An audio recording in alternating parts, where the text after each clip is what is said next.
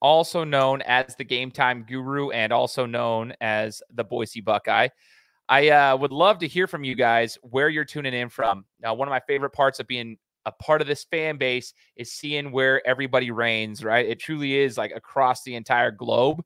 It's cool. It extends so far outside of Columbus, and that's why it's awesome to be part of this fan base, because wherever you go, you can find a Buckeye fan. Let us know in the comments where you guys are listening from and where you're tuning in. Love to hear about that. Now, my name is Shane Larson. Like I said, I'm just one of the founders of the Scarlet and Great Empire. My business partners are Corey and Johnny. If you guys did not catch the preview video against Penn State, you can go check that video out here on the channel and catch up to that as well, because we're getting excited for this game coming up this weekend. But before we get into that game, we have to talk about the injury report. Injuries are tough at Ohio State. This is a weekly thing we're doing. We're trying to keep you guys posted on what's going on with the injuries. It's difficult because Ryan Day and his coaching staff typically don't talk a lot about their injuries. They don't disclose a lot of information, and that's okay, but it makes it difficult to talk about. However, it's important to talk about because we got to know what we're expecting. So today on the show, we're going to be talking about the running back depth. We're going to be talking about the secondary depth. Jordan Hancock was back. Cam Brown's still out. And we're going to be talking about JSN because it's a weekly occurrence. We're trying to figure out what's going on with Jaxon Smith-Njigba. But we've got other information to talk about, starting with the running backs and TC Caffey. Okay, so Caffey goes down for the rest of the year. He's got a season-ending injury. All that Ryan Day's talking about is saying it's long-term. Okay, so now what? In steps Chip Trayanum. Okay, Chip's coming in to fill that fourth running back spot. He was brought in from Arizona State, if you guys didn't know that already. Brought in from Arizona State to normally play linebacker. He was a running back / linebacker. And he played running back over at Arizona State for 2 years. He's coming over here. Now they're putting him in the fourth spot. Normally that wouldn't matter. Who cares about a fourth string running back, right? TC was a walk-on. You know, Chip's a transfer. Who cares about a fourth string running back? Well, Ohio State does, because we've seen Henderson and Williams have their ailments throughout the rest of the season. I mean, they look like they're pretty healthy now coming off that bye week and going against Iowa and their tough defense. But we've seen historically throughout the season how they can get banged up pretty quickly. So it's important for the depth of the running back position, especially as we go against tougher defenses such as Penn State, such as Michigan, and potentially in the college football playoffs.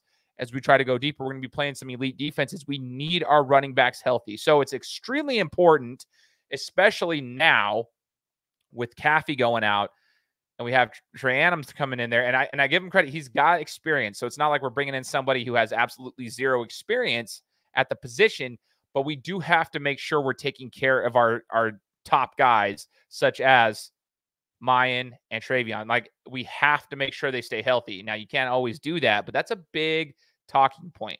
We need the running backs to stay healthy, especially with those guys in the fourth string rotation getting banged up. The next discussion we want to talk about is the secondary. So Jordan Hancock's back. He was in, but Cam Brown is out. All right. It's such a disappointing topic, because you see the glimpses when you know the potential, right? We all know it as Buckeye fans. We know the potential of having a full, healthy squad, especially in the secondary, right? We know that Cam Brown has that potential. He's still out. He was still out against Iowa, struggling a little bit to get healthy. Hancock's finally back after his injury, trying to get back into the rotation. Granted, he doesn't have a ton of reps with, like, I guess, valuable reps, like important reps. So we're trying to get them in the swing of things, because we're seeing the same problem in the secondary. You got to look at this. If you flip the offense and the defense, the secondary, the corners and the safeties are just like the wide receiving core on the offensive side of the ball. Just flip the script. On defense, you got to have that. You have to have the cohesion, the unity on the defensive front or on the defensive secondary is the same as when it comes to the receiving core. And we're running into that same problem with Ohio State. That's where I'm a little bit concerned. I mean, we got Hancock coming back. It's extremely important, but we need to have whoever's going to be there. It would be so nice to have them back sooner than later so that we can build that unity. We can build all that. We know exactly what to do, the tendencies. Everybody knows how everybody plays. then you don't run into so many issues with blown coverages or anything of that nature. And again, we can get away with it right now in the secondary. We really can. I don't feel like we're playing any teams that are just going to air raid us right now. But if you go into the college football playoff, you will.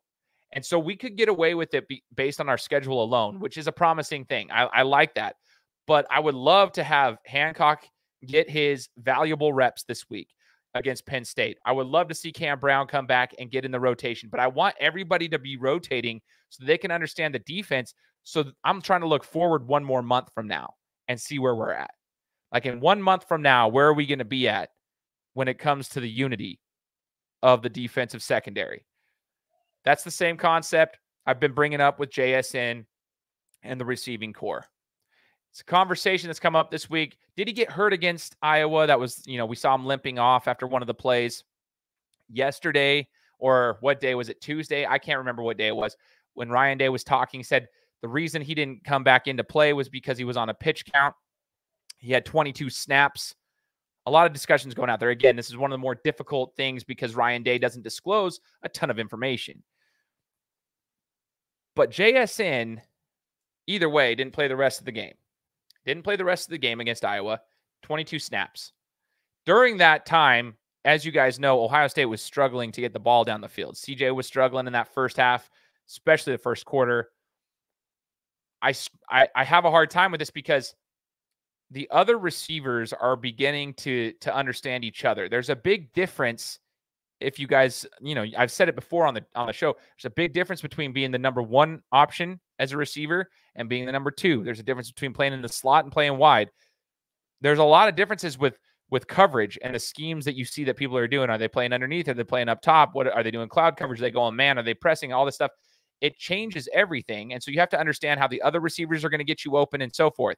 It is extremely important to get your guys all together and get these reps together so they know where they're comfortable. And that's good for timing and everything with CJ Stroud. CJ's got to be able to have his guys in there. And it's just tough because if they're on a pitch count, I think pitch count, if that's truly what it is the perfect way to go about it. I know a lot of you guys were commenting before that that's what you'd like to see. Have him come back and be on a pitch count. That's exactly what we saw some of the comments saying. Have a certain amount of reps, get him back in the rotation. That's what we'd like. It was just, for Buckeye fans, I believe, it was just a little unsettling seeing him limp off the field and then not return. And then Ryan Day, first he says it was a pitch count. Now it seems like he's changed his tone a tad when it comes to the injury and the availability of JSN going forward against Penn State. Sounds like he's supposed to play against Penn State, and they want him to play. But I want to know if you guys think he's going to play. So let me know what you think about JSN, if he's going to play, and if he should be on a pitch count. I would not mind seeing him on a pitch count so he can stay healthy. You want to take care of the guy's health first and then work towards the end of the season. We need the depth. We have a great receiving core, but it's always great if you can have the depth, and that's so many weapons to have to cover on the defensive side of the ball. It's very difficult to do. Maybe we have to have him on a pitch count. Again, guys, that's what I got for you. Talking about TC Caffey, the running back, the running back depth with Chip Trayanum coming in there to fill that fourth spot. Jordan Hancock's in. Cam Brown's still out. What that does to the defensive backs. And then obviously JSN on a pitch count or not. What do we expect to see him doing this Saturday? We never fully know, but we're expecting to see him get in there. So appreciate you guys tuning into the show today.